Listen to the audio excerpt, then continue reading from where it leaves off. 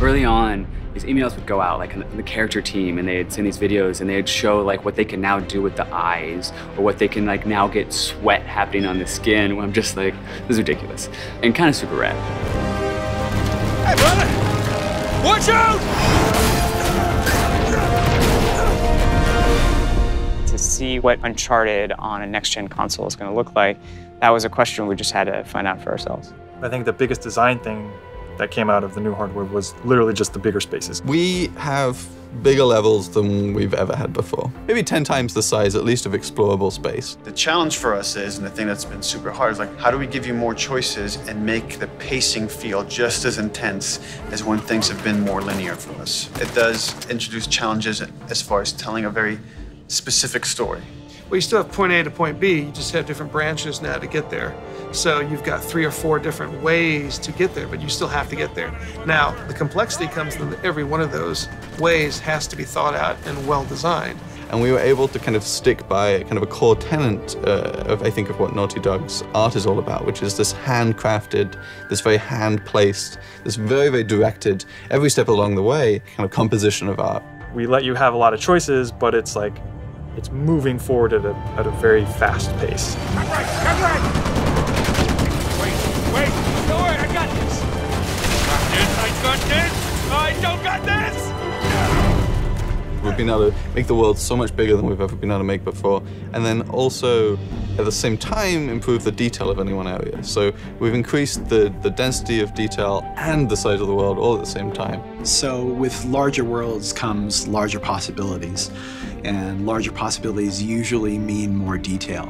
In fact, that's one of the things that we're really shooting for in this game is a higher level of detail on the PlayStation 4 and the experience for our gamers. So the resolution involved in that requires a lot more work and a lot more thought and a lot more time. It's not just, any old dirt will do. It's a very specific dirt, and how wet is that dirt? How many pebbles are pushing up in that dirt? And you take that consideration and you apply it to everything, everything. One of the things that I think improved the most from Uncharted 3 to Uncharted 4 is texture resolution. Bigger texture means more detail. The new hardware just allows us to achieve what we've been trying to achieve the whole time, and that's just believability and complexity. There's a lot of just passion into all these small details that really shines through, and it's because we really empower people who care to make the difference that they want to make. Nathan Drake in-game has at least 11 to 12 outfits, and that's just for Nathan Drake. Think about, we have Elena, we have Nadine, we have Rafe, we have Sully, we have Drake's brother. Everything Suddenly needs a level of thought and scrutiny that we didn't have to do before. It makes a much more rich experience, a much more immersive experience, but it takes a lot of time. Just the quantity of interactable things in the environment. I mean, we really want our jungles and our environments to feel alive. And being able to have hundreds and hundreds of objects that can be destructible and it's moving around. It impacts gameplay in that, you know, your cover can be destroyed, so you have to move around more. But even outside of that, just seeing all this stuff happening, the screen is so much more alive. The world is much more alive. Everyone here respects the craft of making a video game, and that why shouldn't every part of this game be the best thing, the best art, the best, you know, have design really be like serious, considered design and crafted experience for the player. And once that kind of gets into the DNA, it kind of takes over everything. And you know, everybody from the very top to the very bottom, we do have a structure. We're flatter than a lot of places, but we do have a structure. But everybody listens to everybody. And if somebody has a fantastic idea, they're encouraged to just shout it out and people will listen. That feedback, it's welcome and it's encouraged, and we want that because that kind of format is ultimately going to challenge all of us and challenge everybody to say, like, can we do better? What's most important is when you stand back and you look at the whole, and when you're running through the level, and you're experiencing and playing through the gameplay. The environments, the characters, the art, it's all there to just support the experience. It shouldn't stand out as the experience. Hop on!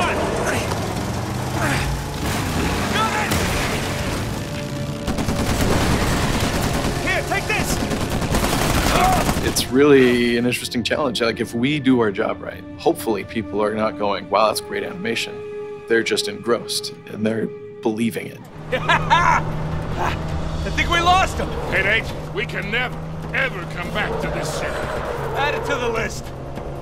The biggest change we've had in Uncharted 4 would be the use of the head cams and the facial markings, facial animation. For the first 3 games, this has always been hand animated.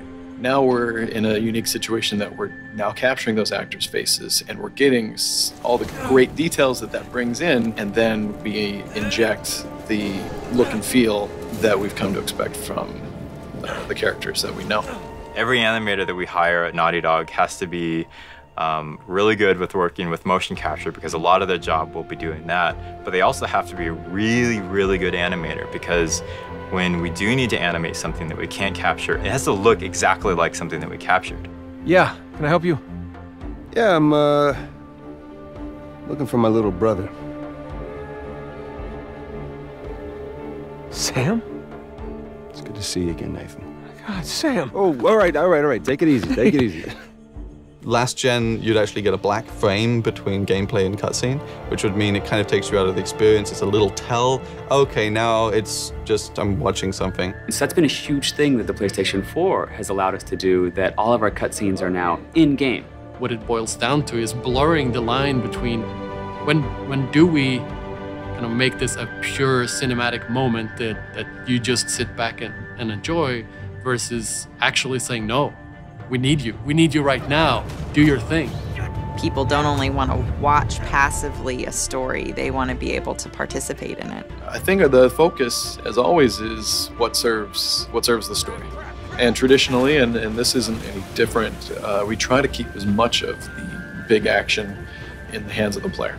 So it's not something that you finish something in the game and then get to watch. It's something you get to experience. You reach that point yourself. What we're trying to do is make them richer, make them more playable, give the player more options within those set pieces. So to have like a really interesting combat encounter with a lot of different options and a lot going on within a set piece that's falling apart all around you.